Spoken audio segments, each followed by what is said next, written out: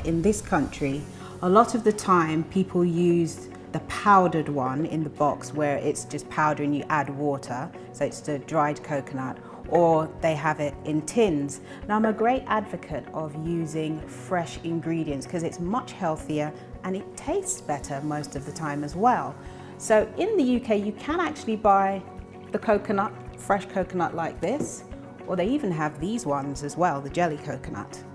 So what I'm going to do today is show you how quick and easy it is to make coconut milk.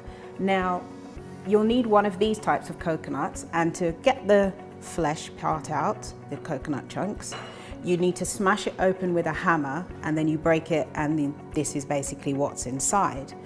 But I'm not a great fan of smashing it open with a hammer. You can do it, sometimes I do it, but most of the time I just buy it. You can buy it in packets already out of the shell like this. So you need 200 grams of it already out of the shell like this, or you can just use one small to medium sized coconut like this. 2 cups of water, and all you do is put it into the water, very simple, like so. And I'm using a small blender, so all you do is you use warm water. Warm water is better for getting the coconut milk out of the coconut. Put it on to blend.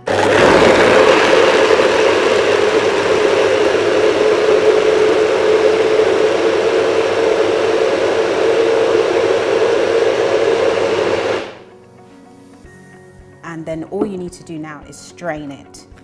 It's very easy, quick, because we're nearly done. Never believe it's so quick. Pour it into the bowl through a strainer, and then, this is my favorite bit, you just get all of it out here like so. I don't like to waste. And then you just take the coconut and you squeeze it through. As you can see, it's coming out there. And what you have coming out now is your coconut milk. That's it, simple and quick and easy like that. And what I usually do is store it in the fridge in bottles, or you can freeze it as well. So I put it in, portion it up and put it into little freezer bags and put it into the fridge as well, if you want to keep it a little bit longer. But there you have it, that's your coconut milk. And all I've done is buy some bottles like this. In the supermarket you can buy them, any bottle, or you can repurpose a bottle, and you can keep the coconut milk in bottles like this. I prefer to use glass bottles because not all plastic bottles are good to reuse. But that's it, you have your coconut milk fresh and ready to use for your dishes.